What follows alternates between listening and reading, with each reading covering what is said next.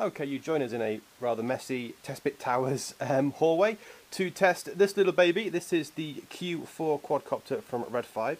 As a controls as well. Tiny little thing. We've reviewed it. Hopefully you've read that by now at thetestbit.com. Really pleased with this. A lot of fun. What we thought we'd do is just take a video just to show you how easy this damn thing is to fly, and also to get a sense of the size. Look, this is a normal man hand, and that's how big it is. To switch it on, got a tiny little switch under here, just behind the charging dock, and there we go. Flashing very bright, blue at the front, red at the back. Same with the controls. On it goes, and it should sync automatically. There we go. So green light, we're away. So what we're going to do, we've got the heads-up cam, by the way, so hopefully you can see exactly what's happening. And we're just going to get it going, Jen. There we go. Oh, lovely stuff. And we're away. We're away. Oh, now, just like any quadcopter, it takes a bit of practice to get the thing going.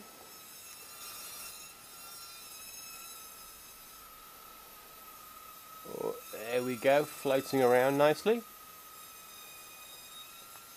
Now at the moment we've got it on beginner level, so it's pretty easy to control. We've got it facing away from us at the moment, which is the easiest way to do it, just to keep it going.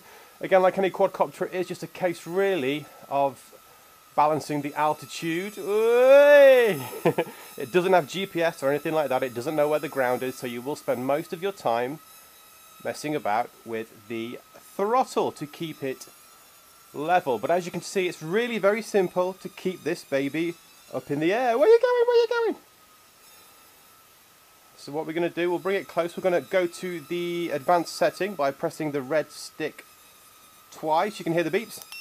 There's 2 and there's 3, which means we are now, come on, oh, we're a little bit more sensitive. As you can see, when we move it around, it wobbles a lot more. And we can do this. Ready? Oh no, come back, come back. Way! There's a lot more sensitivity in it with the advanced setting.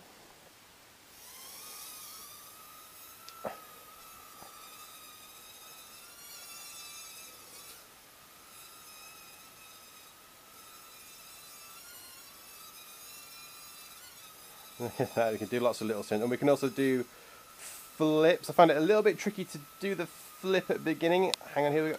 Hey, there's a flip. Hopefully you can see that. Oh, there we go.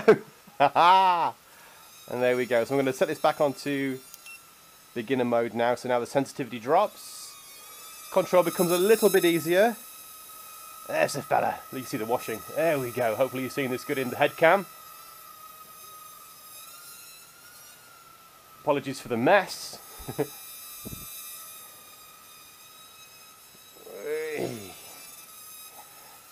So this is a hell of a lot of fun to fly. We do recommend mainly just for indoor flying. We did take it outside a few times, but the wind did get the better of it and we ended up in the neighbour's garden a lot. Watch also for the rotor blades. They have a tendency to drop off whenever you have a crash, which apparently is a good thing really, because it's not going to damage the motors or the blades themselves if they just pop off from time to time. So this is a Q4 quadcopter. Retails for less than £30 from Red 5. Flashy, flashy, flashy! Yay! Read the review at testbit.com and share this video. Please follow us on Twitter @thetestbit. Yay!